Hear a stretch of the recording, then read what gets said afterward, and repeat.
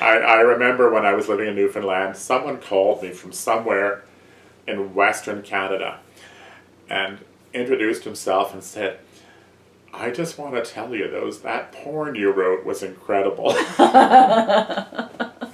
Which is not exactly the way I had thought about it. Anyway, so I wrote this, and I went home, I'd come home from this funeral, and I went to sleep, and I thought, that's a good day's work I've done.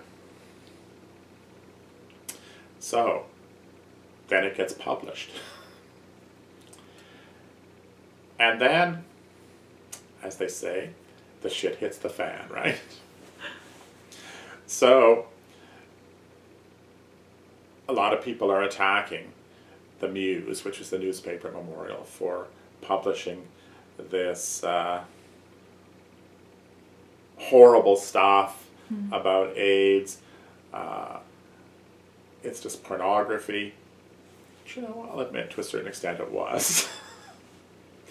But, so,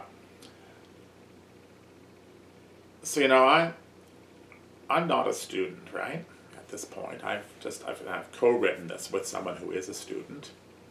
So I'm trying not to be too much of a spokesperson for this, so other people are coming forward. Yeah. Gary speaks publicly about this. One of the guys from CODCO speaks at a press conference. Some women at the university speak in defense of it.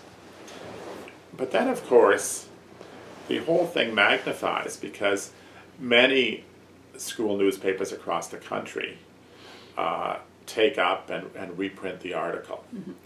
It turns out to be by far the most widely published thing I've ever written.